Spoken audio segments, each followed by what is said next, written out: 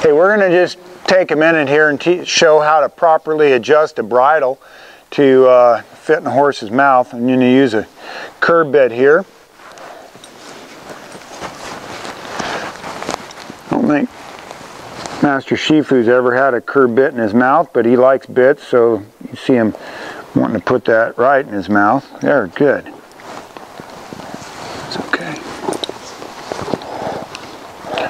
Pull that out and make that comfortable on him. Go ahead and hook my throat latch here and do that. But I want to adjust my bridle properly to get the most effect in the horse's mouth. And what I'd like to do is have this bit moved up into his mouth to where it can be snug but not tight, to where there's a little contact but not too much contact, to where it's putting pressure on his mouth all the time. Now, a lot of people will say you want 2 wrinkles or 1 wrinkle or half a wrinkle or this or that. I just like to come up right to where there's contact, but to where it's comfortable in him. And when he quits moving his mouth here like this, we're going to see that this is just up here to where it hits the corners of his mouth.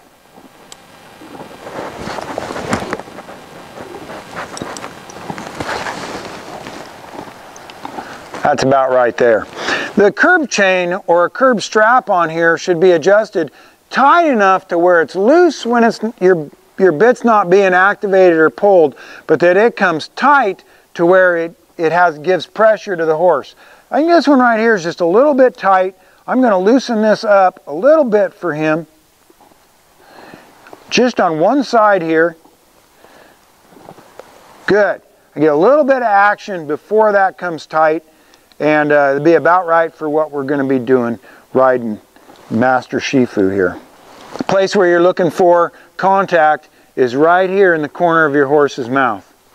Now, too much contact would look like this. He'd have a permanent smile and a couple of wrinkles, but not enough. He could hang down here far enough to where it bangs on his teeth, or it makes him feel like it's almost always coming out of his mouth.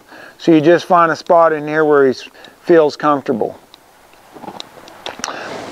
One thing to always remember is if your horse is upset about the bit, or if he's not respecting it, you have some adjustment there, and you should be moving it around in his mouth and finding where it works best for you and your horse.